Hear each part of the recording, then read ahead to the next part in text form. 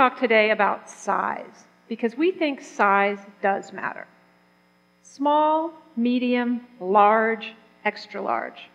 These are categories that we as Americans are all too familiar with. We see these in our food, in our clothes, in our furniture, our transportation. We even think about our homes in terms of size. We have the starter house, the tract house, the 4/4, the mansion, and yes, even the McMansion. We're architects, and we design many different kinds of buildings, including very large houses and very, very small houses. And one of the first questions we get asked when people see our work is, how many square feet is it? And what usually follows right on to that is, how much did it cost per square foot? Now, these aren't unreasonable questions given how we think about our houses today. They're signifiers of social status. They're the basis of financial planning strategies, especially when it comes to resale. But I think what the conversation doesn't usually incorporate is the big question, which is, how much space do we actually need in our houses?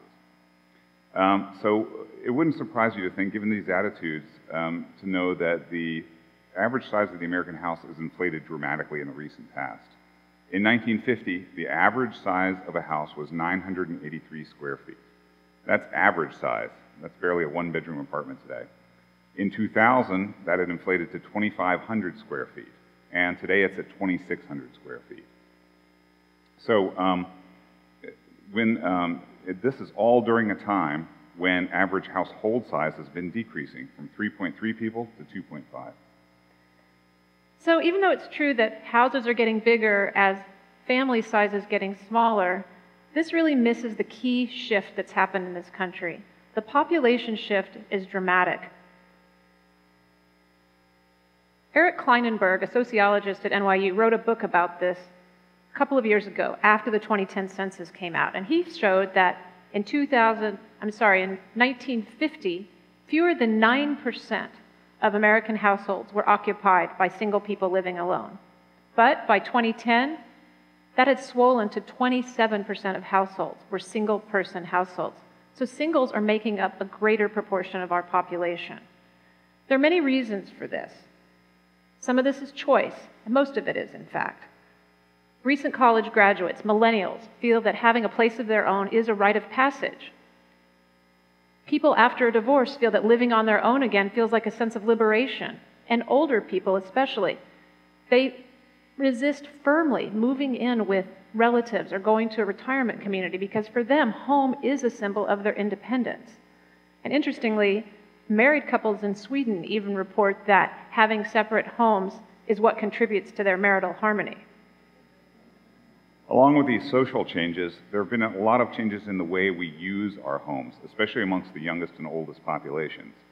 Dining is one example. Today, 50% of our dining is done outside the home. That's doubled in the past 50 years. And the way in which we use the kitchen in our house has changed as well. There's standard cooking, but then there's also the demonstrational cooking, which cooking becomes a hobby or a presentation technique. There's also the heat and eat utility meal, which involves two appliances, a microwave and a refrigerator. In addition to this, there have been other changes that have gone on. We used to have funerals in our homes. That was outsourced long ago. But today, other celebrations and family get-togethers, including birthday parties, and even the sacrosanct American ideal of the Christmas dinner and Thanksgiving dinner have been shuffled off to restaurants. So other changes have occurred. Grooming is one. We've always had beauty salons and barbershops, but now there's a whole host of micro-grooming facilities, nail salons, threading salons, waxing parlors, day spas. Things we used to do in the privacy of our own home are now getting sent to commercial or public spheres. So we talked about a lot of what doesn't happen in today's house, but what does happen? Well, it's become very fragmented and individualized based on personal preferences and private screens. The idea of a family sitting around in one place doing the same thing at the same time has become much less prevalent. In these photos, you can see, sitting around a fireplace having a conversation, or standing around the piano singing, even sitting on the same couch watching the same TV show has become a distant memory, if a memory at all. But then look at our typical house plan. You see a lot of boxy rooms with names for functions that have gone away long ago. Like, what exactly do you do in a great room, or a parlor, or even a den, or a foyer, or a nook? A lot of the ways which we design our houses is based on assumptions from the distant past, or a lot of inertia on the part of architects and builders.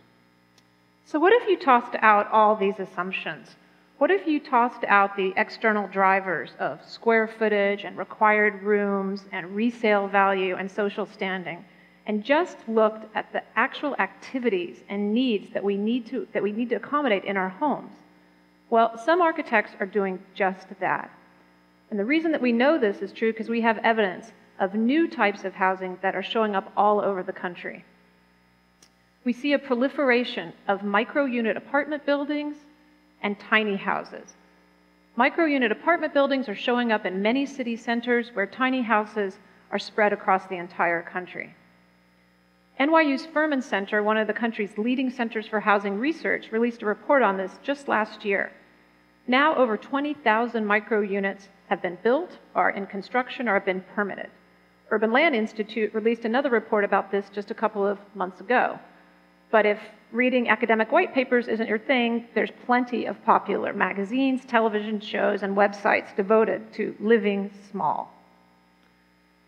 So people who move into micro-units, they have very small private spaces, usually between 225 and 450 square feet for their apartment.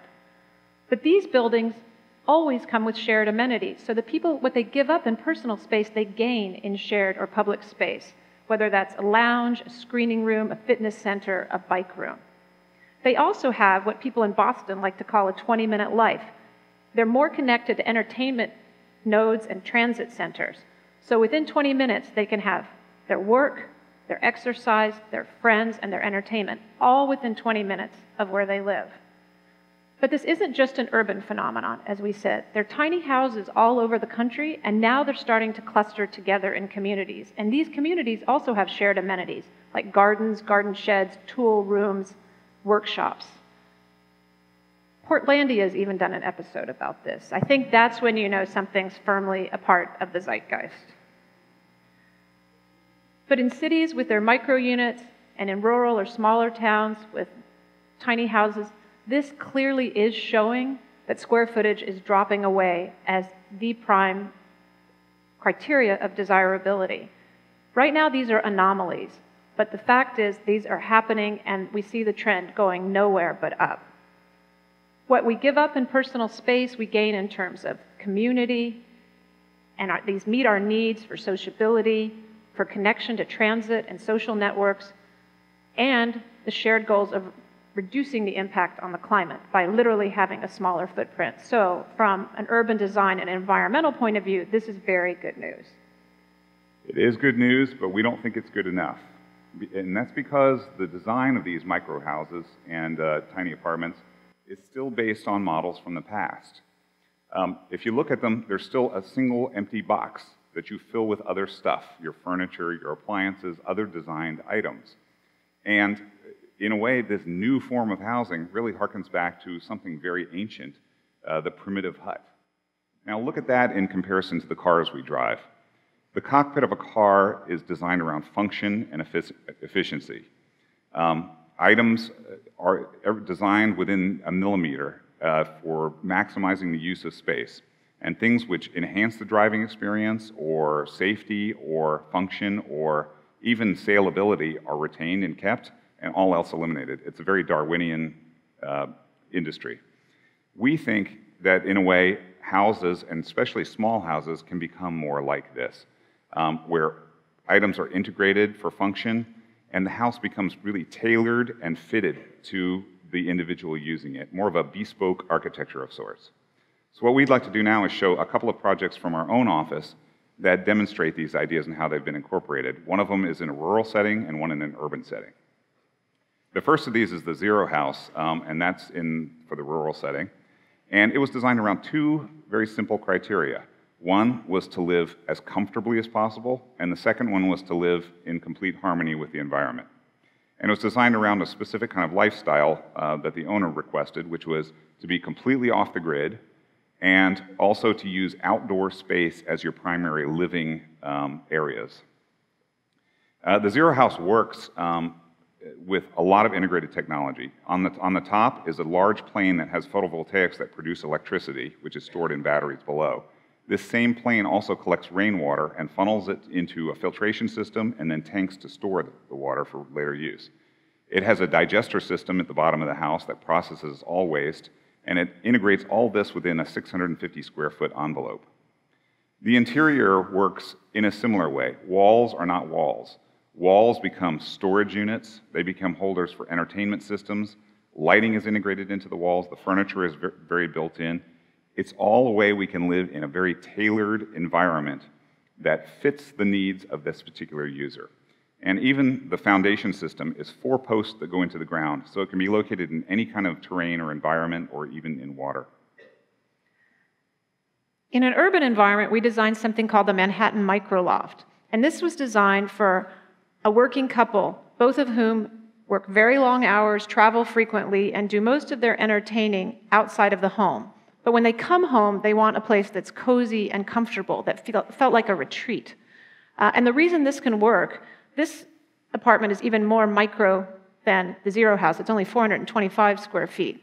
And the reason this kind of a place can work is because so many of the elements do double duty. They function doing more than one thing at a time. So the kitchen countertop is also the entry console table. The main staircase is also the main storage bank. In small apartments, it's usually the bathroom and the bed that take up the most amount of space. But in this case, we were able to tuck the bathroom underneath the main stair and then cantilever the bed out from an intermediate stair landing. So everything here is, again, tailored and efficient to maximize comfort in a very small environment.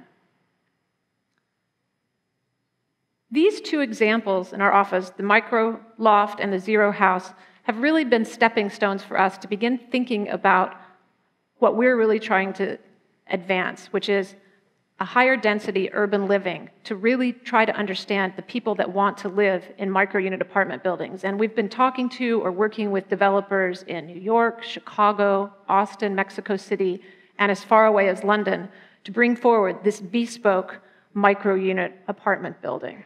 And we're really pleased to see that a number of other architects are doing the same. Building developers, enlightened city governments, and even bankers have started to come around and see the value and the demand for this new kind of housing. But what we're promoting is not just new kind of housing that could become trendy and fall away quickly, but something that has a true value and is better than what came before. You know, we deal more intimately with our homes than any other part of our lives. Yet the way we go about conceiving, designing, and building our homes often falls way behind other parts of our built environment. Reducing the obsession with square footage has started to address this problem, but we think that by focusing more on the user and the social and environmental context in which a house exists, we can have houses that truly suit us at every stage of our lives. Thank you.